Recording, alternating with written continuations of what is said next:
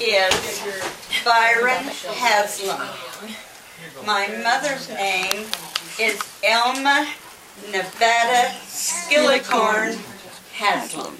Your favorite name? Wow, you like that name first. Nevada, huh? My father was born in Salt Lake, and he lived on the west side, which that really had a lot of good pioneer stock people live in that 16th ward down there. My grandfather owned a grocery store, which was right there on 5th West. Your grandfather? My grandfather owned a grocery store. My father and two of his brothers worked in the grocery store with his dad. My mother was born in Nevada, in what is now a ghost town. What's the name of the town?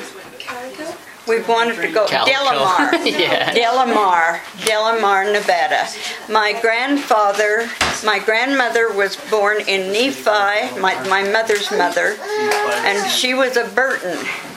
And my grandfather was a miner, and he went wherever there were places to work in the mining business. My grandfather, both my grandmother and my grandfather did not live to be very old.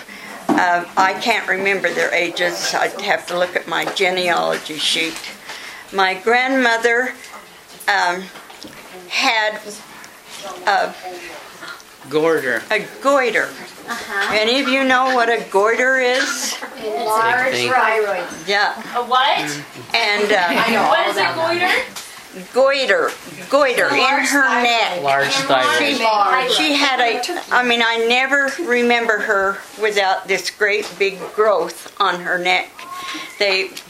When she was in her 50s, I don't even think she reached 60, they operated on that and she died on the table. My grandfather died at a young age. He had the disease that miners get, where they get in the lung disease. And my grandfather Haslam died before I was born. I never knew him.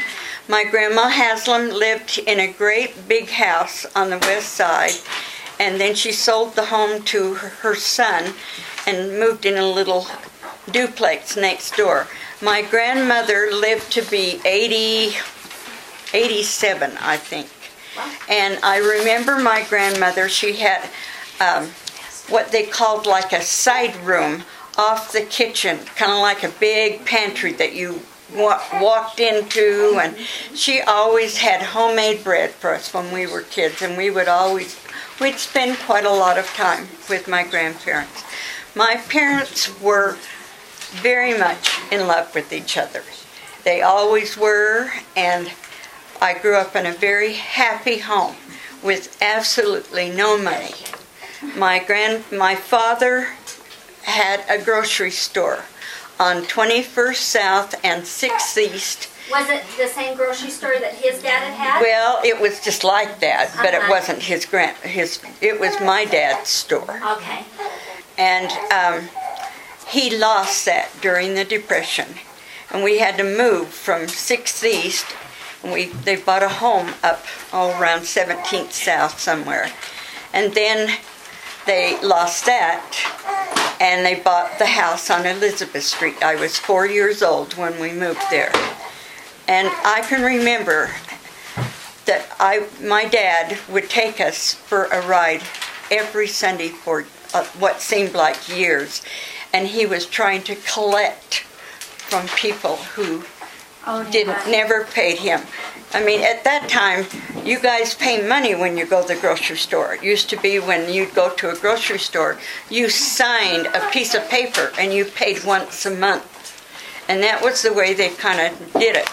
And my father just lost everything because nobody could pay him. And my father then started to work for the post office, where he worked for years. And then later he worked as a water master. My mother never was employed out of the home until I was about in high school. and she got a job at a store called Granite Mart in Sugar House. And she used to spend all her money on you grandkids. I mean, I don't think she brought a paycheck home. But she kept everybody in clothes. And she worked, my father at the time was the first employee from the city that they let work to age 70. At that time, you could not work to that age. But he broke the rule. My parents, both of them had strokes. My father died in 77. My mother died in 78. And if you wanted to 9 months later. If you ever want to really have we're looking for a thrilling experience, it was to take a ride with her father and him driving. No kidding. Don got where he wouldn't. And I remember Grandma having her metal can. My grandmother, my mother. Don't you remember the metal can? My mother had bladder problems, and I inherited it, and he inherited it. So did my mom.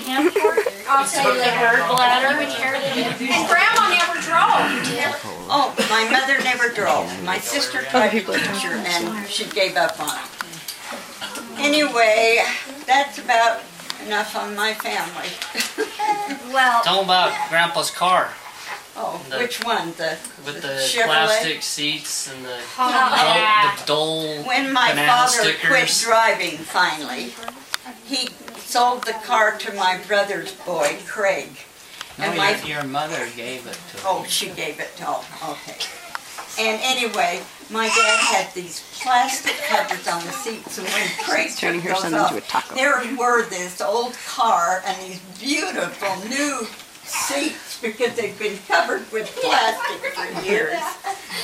But and my family, we didn't have money, but we always. You've never seen that picture of Grandma, have you? I made this report. Do any of you Oh, know okay. where Como Springs is? is it up by Lava Hot Springs? No, in Morgan, Utah. Oh. And we would drive up there, we went swimming. My mother had, my father, there are 11 children in his family and 11 in my mother's family. There were 8 sisters. And we would take the train once a week out to Salt Air and have lunch and swim. And that was a big fun event. We did a lot of things Together as a as family. family. And I'm grateful for that. And one thing Don said when he got married, he said, I want my children to have the experience of being able to say we did a lot of things. And I hope you kids can say that. We did. Because we did really try, because he never did get that experience with his parents.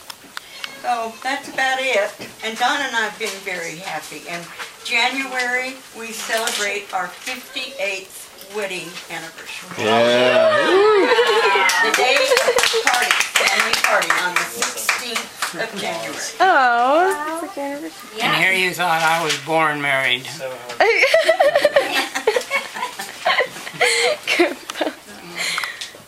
Well, thank you. Thanks so much. I appreciate that. I learned a lot. I hope everybody enjoyed it. Oh, one other little interesting thing. You mentioned siblings and family. See, where his father died before he was born, where he had but one sister who never married, and his parents were long gone before I was ever born. I never grew up having a grandfather, a grandmother, an aunt, or an uncle, or a cousin on my dad's side.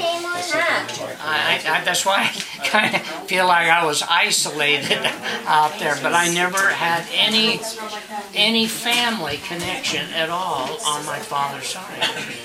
Wow. And we're grateful for our posterity.